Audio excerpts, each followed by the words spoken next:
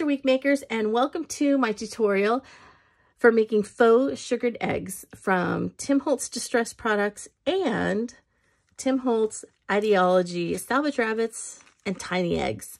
I have had so much fun making with these this season, and the ideas have they just keep coming and keep coming, right, Leona? And this was an idea that I had when they were first released, and I was kind of coming up with some projects and ideas for making with them. But I kept putting this kind of on the back burner, setting it aside. I was a little intimidated by the technique of piping with Distress Opaque Texture Paste.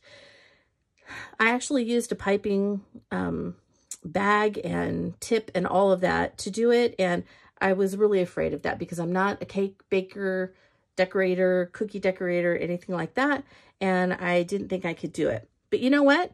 As a complete novice with that art, it was still easy enough I could do it. And I know that you can do it too.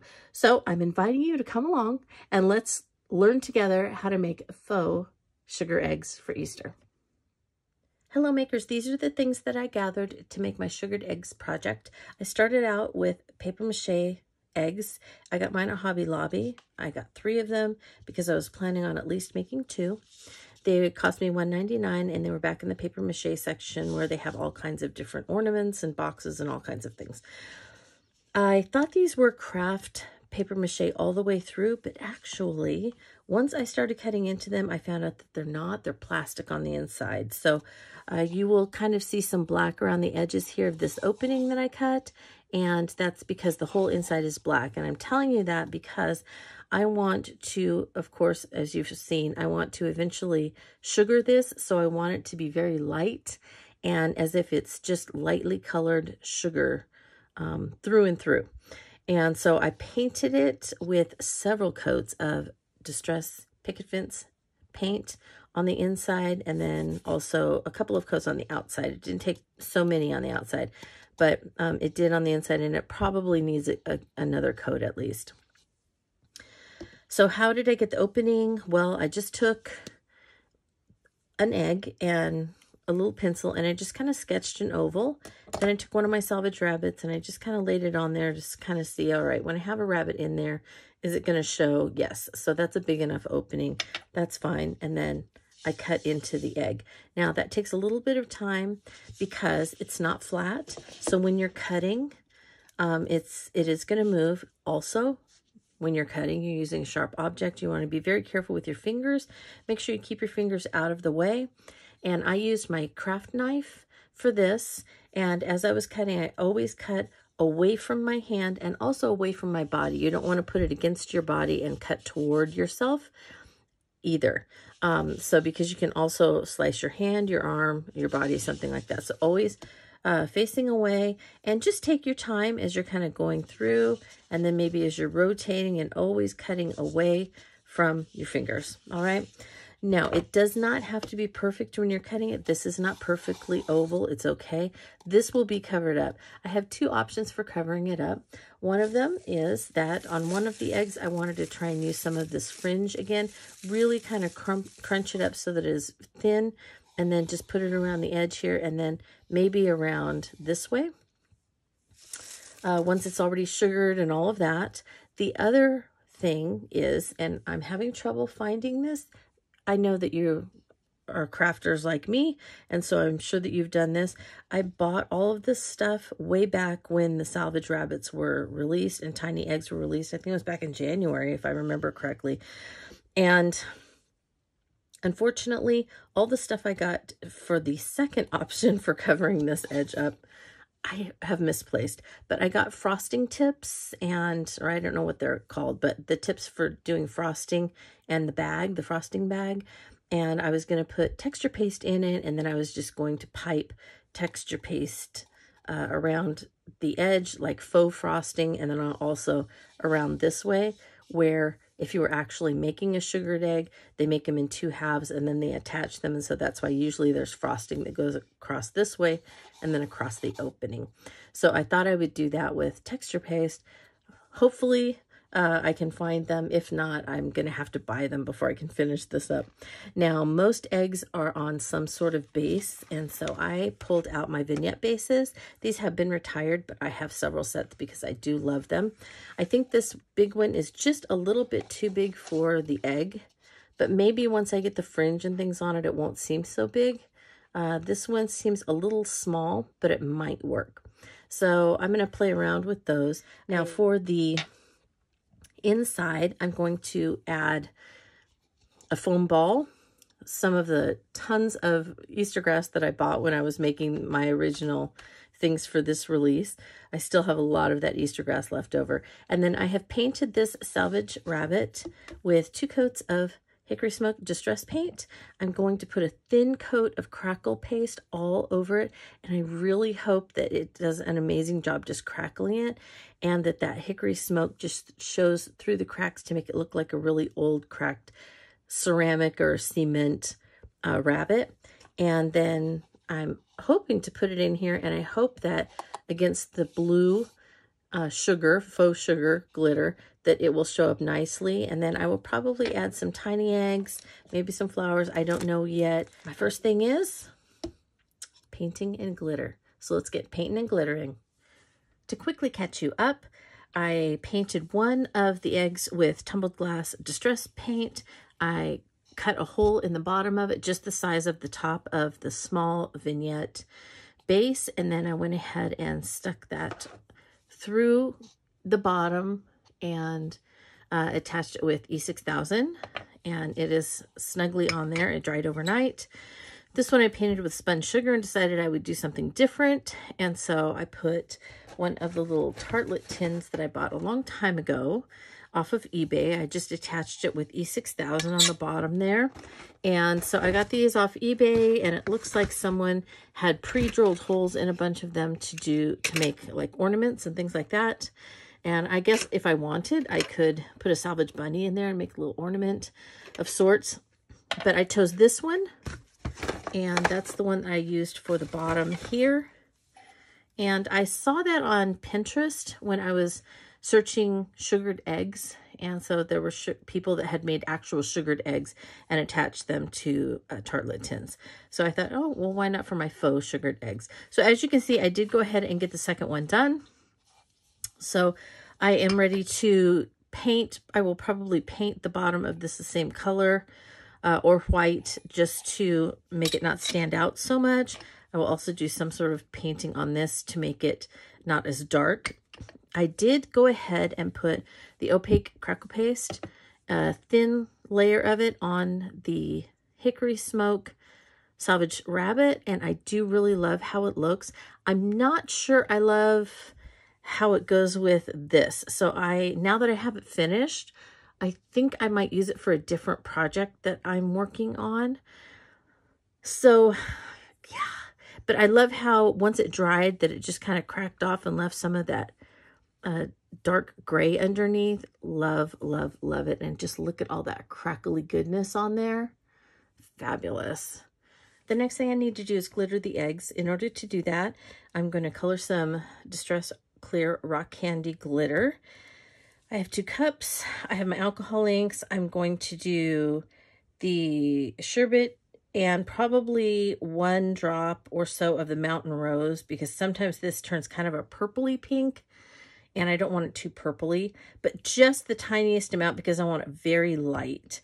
And then just a tiny amount of Pool for the blue egg.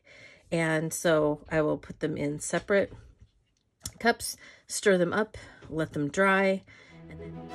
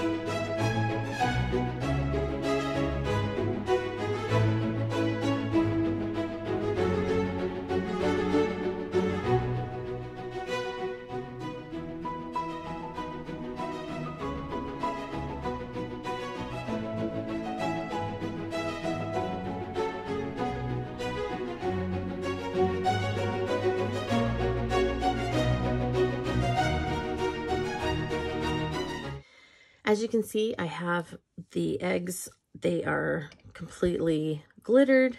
The bases are colored. I may be doing a little something more, like maybe adding foundry wax or something to the tart lit tin that's on the bottom of this one. It is glittered inside and outside. As you can tell, Leo absolutely loves it. And then this one has the tiny vignette base.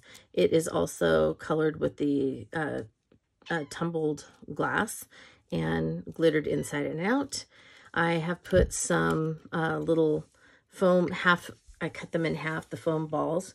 And I'm kind of looking in this one. It doesn't seem like, it looks like they kind of broke apart or something. I'm not sure what happened while I was at work. So I may go ahead and add a little bit more in there. Yeah, you think I should? Okay, I'll do it. And then this next step is that I want to add some things in the back. I pulled some items from the new Idea-ology palette ephemera pack, and so I pulled some of those things out here.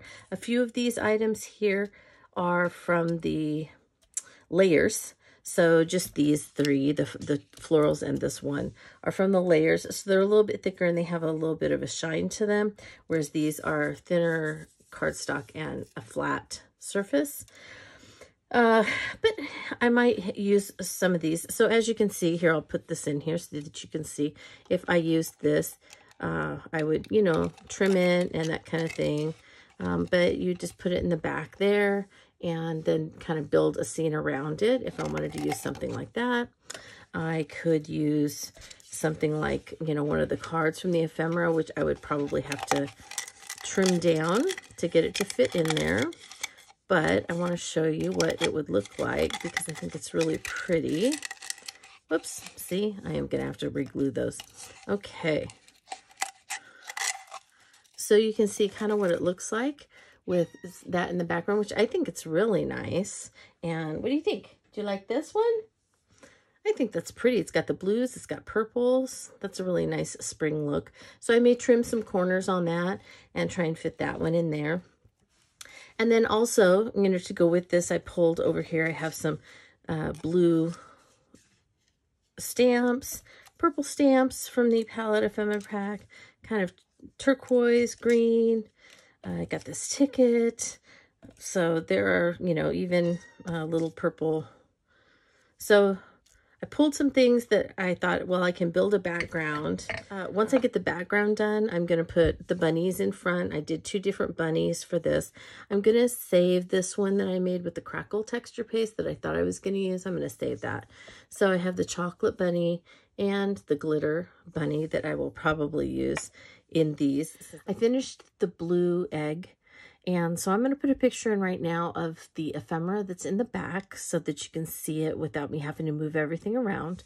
As you can see, it was one of the ephemera cards with the flowers on it. Had the green vase and the purple flowers. I had to trim off a little bit of the top and the script that was along the bottom. Then I added some stamps from the ephemera. I added the little circle special word and then a piece of that script that was along the bottom. I went ahead and used half a piece of that and then put some clipping stickers that says, "The flowers appear on the earth coated with sugar." Now that we're back, and if you look inside, I used some of the heirloom florals and I did cover them with sugar. The bunny is covered with sugar. Well, it's actually all really, of course, as we know, rock candy distress. And then I made a few purple eggs and I used some pink eggs to just kind of pull in a bunch of different colors in there. And so the center is, or the inside is pretty much done. The grass is some of that grass that, Leota loves it, is some of the grass that I had earlier in the year that I bought off Amazon. And this was kind of a bright green. I sprayed it with peeled paint and shabby shutters and then dried it with my heat gun to kind of bring the color down just a little bit, make it a little more closer to peeled paint. I was going to use the purple and then I decided against it, went with the green. Yeah, we love it. So this is how the inside looks, and then I will practice before I start putting the frosting on. Okay, so I may come back and show you that real quick. I also finished the inside of the pink egg, And I used another one of the floral cards from the Ephemera pack. There are several of them. I trimmed it down as well. And then I put the pink sticker, one of the teal stamps, the other purple stamp, another circle that says special. I used the other half of that little script that I cut off the bottom of the one I used in the back of the blue egg. And then I used a clipping sticker that said the sweetest of memories. And I haven't put anything back in to this one yet. So I'm going to go ahead and probably work on that. I think that the brown bunny is going to go in this one. So I'll get started, and then we will finish up with either the fringe or the piping. I'm going to get ready to practice making the faux frosting, and so I have Distress Opaque Texture Paste. Now this is not opaque grit paste, this is just the plain smooth texture paste. You can tell I haven't used it yet, it's brand new. And so I saw this kind of a little hack on, I'm not sure if it was on Facebook or if it was a Instagram reel, and they said to put down just some saran wrap, and then you take your frosting, in this case our texture paste, and you put it in the middle. I don't know how much I'm gonna need, so I guess it's better to do more than not enough, and then I can squeeze it back in. So I'm gonna do most of this. Okay, because I do need to practice, yeah. All right. So you put your frosting, if you're making cupcakes or something like that, in there. Then you apparently roll it up like a, they said to roll it up like a burrito, which I didn't. Actually, a burrito you don't put in the center, but okay. And then you're supposed to do that a bunch of times and make it really skinny.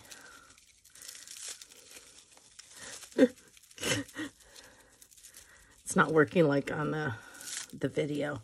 Okay. Anyway, that's how you get it. And then I think I did this right.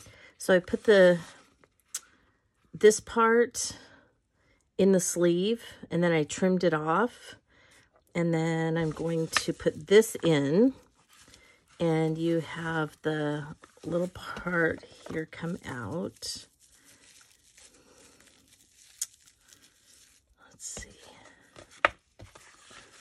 Oh my goodness. There we go. Okay. Kind of pull it down, and then you leave this nice and tight. And then I think you could put a clip or something on this end, maybe. Maybe I'll do that. I only have this right now.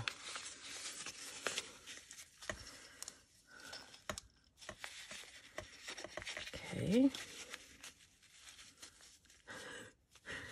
All right, and then you pull this out, trim it off.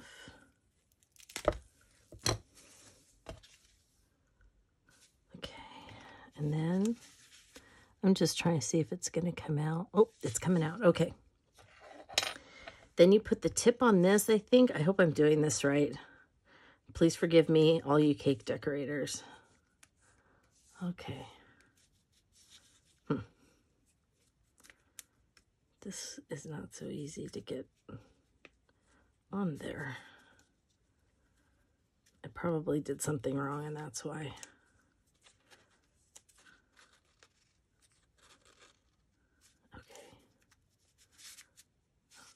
All right, now, let's see if it comes out. Oh, there it comes. Look at that. Okay. So I need something to practice on. I'll be back. I just grabbed a piece of scrap paper. So I think you go, let's see. I think you squeeze.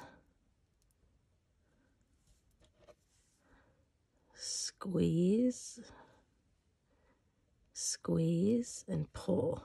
Whoops, I didn't pull very good on that one. Squeeze and pull. Squeeze and pull.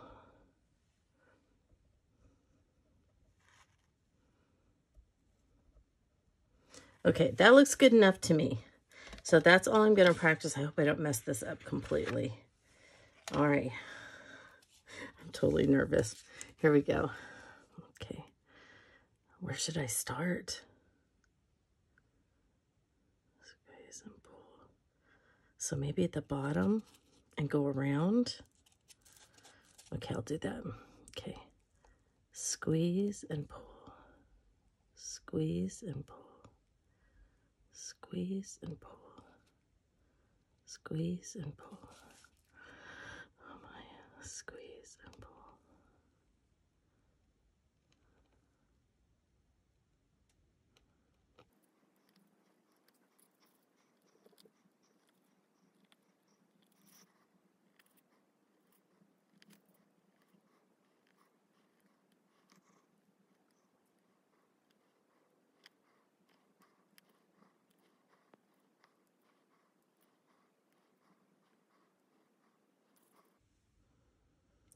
Well, that's not too bad, right?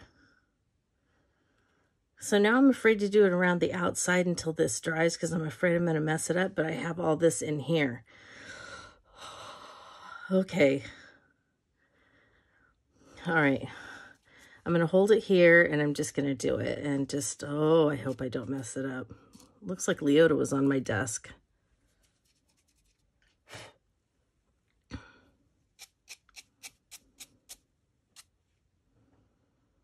Oh, maybe I should draw a line, right?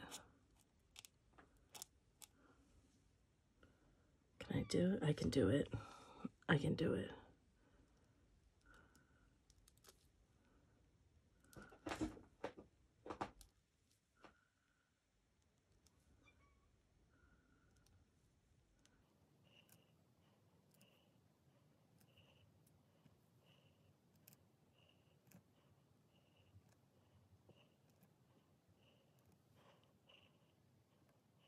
Shoot.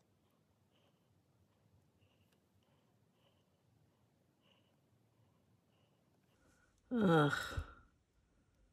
Oh, that's really bad. I screwed up.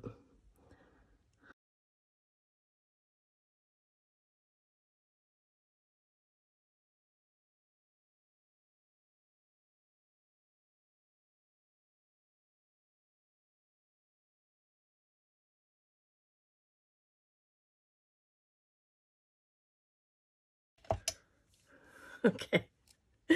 I really messed this up. And I'm going to keep it because it totally makes me laugh. And it's going to be always a reminder that I should not question myself when I think I should do a little prep work before and not just wing it. So I started out and I should have come this way over the top. And I was worried because I was kind of getting messed up here. And I was focusing more on that. And I ended up heading back behind the central area. And then I kind of got back on track over here. So I did mess that up a little bit. But if you look at it this way, it's not as bad. So anyway, I think that turned out much better than I was anticipating for not being any kind of cake decorator or cupcake decorator. So I'm going to set this somewhere that I can't get to it and Leota can't get to it. And we're just going to let it dry. Probably overnight, and then, yeah, then I'll videotape the finale. Okay, now I'm going to show you how the cleanup from this is supposed to be really easy. So I'm going to save my texture paste, so I'm going to just squeeze it back in here. And then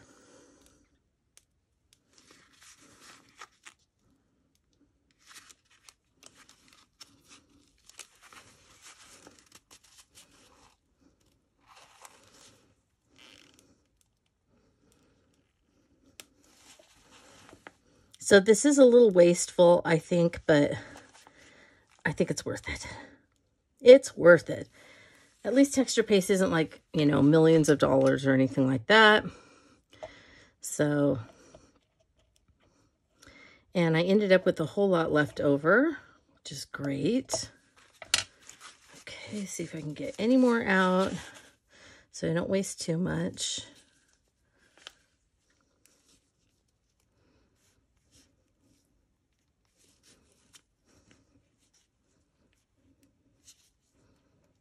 Okay, it's pretty good. Put that back in there.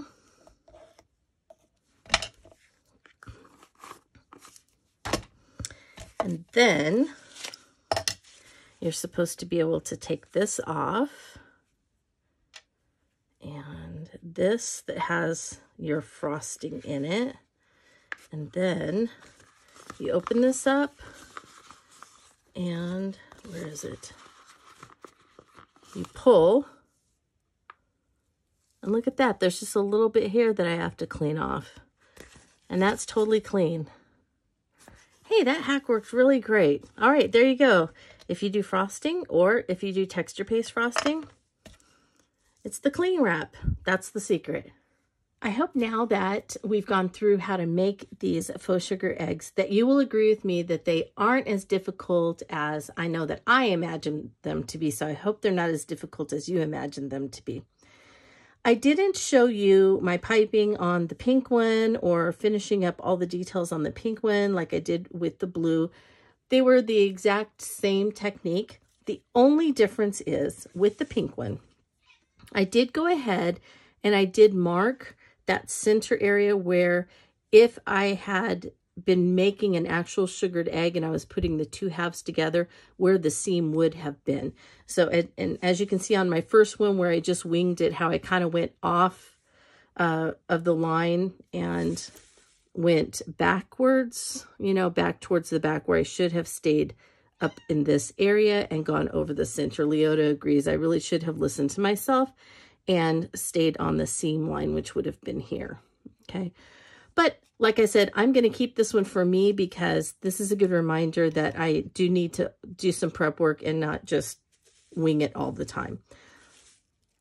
Okay, so let's talk about some of the details that I really like. I think this little fluted tartlet tin turned out so cute as a base. I went ahead and tied some of the velvet trims around it. On this one, I hot glue gunned because I used I looked at a bunch of different of the little fasteners and things like that, and none of them were working. They were just kind of pulling too much attention away from the actual egg.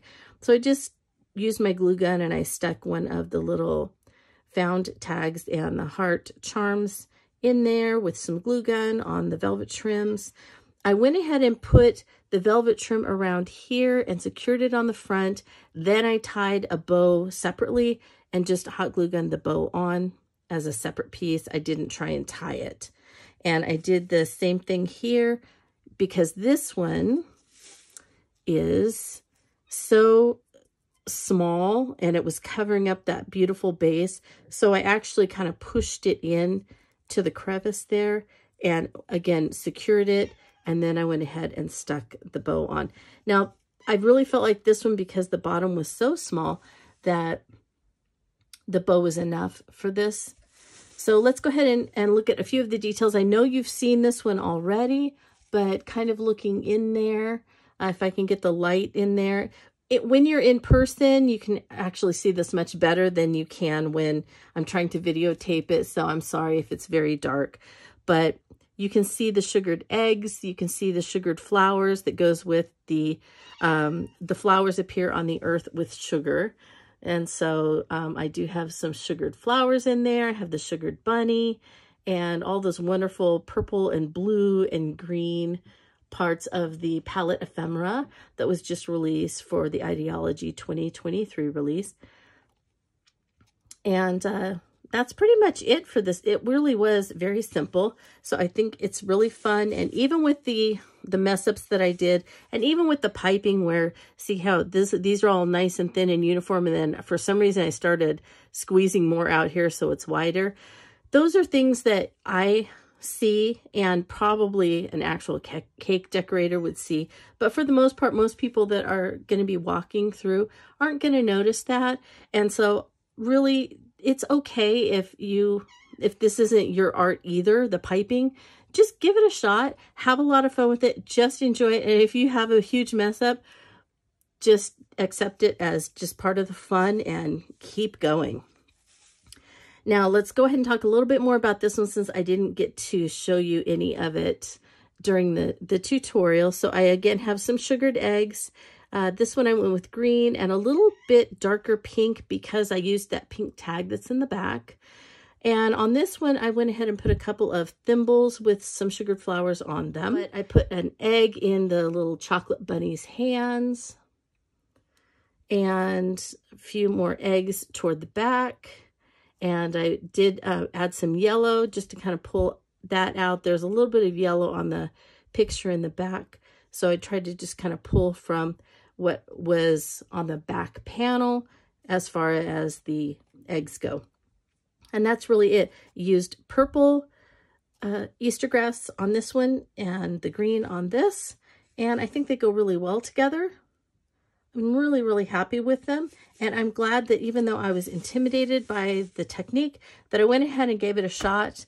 And I love them, even though they aren't perfect. I think they're just so much fun. And I'm happy to add them to my Easter decor this year. I hope you found this tutorial to be helpful. And also, I hope that it inspires you to go ahead and try that crafty thing that you've been putting off because you thought you couldn't do it. I know you can. So I hope that you give it a try. And I hope you let me know if you do. And tag me so that I can see what you made. Even if it's not anything to do with this tutorial, I would love to see what thing you found that you've been putting off that you thought was outside of your creative zone and that you gave a try. All right, I'd love to see it. Now, if you have any questions about this project, please contact me through my blog in the comments, or you can comment here in the comments. I have turned the comments back on. This is just a little trial thing to see if I can keep up with the comments here and every place else, along with my job. As you know, this is just a hobby for me, and I do it in my spare time. So hopefully I can keep up with everything. If not, and if I have to turn the comments off again, you'll know why.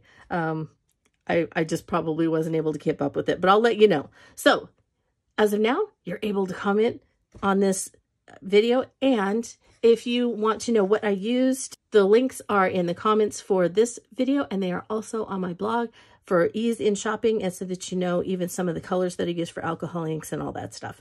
All right, thank you so much for stopping by, and I hope that you have a very creative day.